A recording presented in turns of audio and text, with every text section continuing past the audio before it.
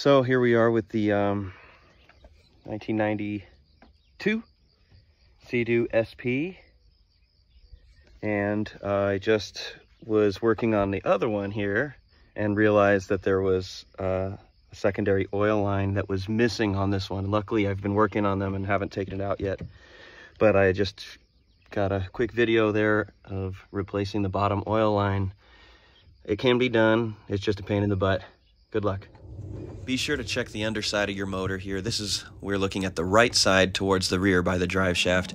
This line is totally hidden from view, and I've had these Seadoos for a while now, just kind of getting them running, and I had no idea this was there, and it totally could have fried one of my cylinders had I not fixed this. Pretty tight. This little guy.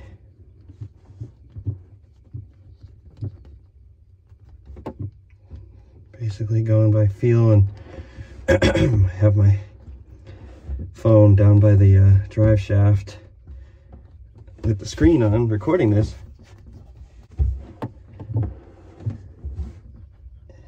Pretty sure that's, yeah, that feels like it's up in there all the way, bottomed out.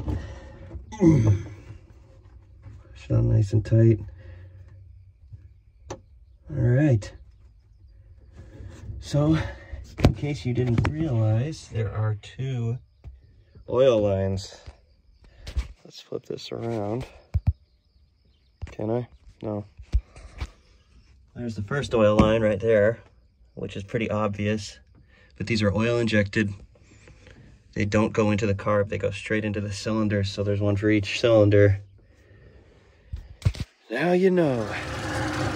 Now this little guy is the throttle for your oil pump.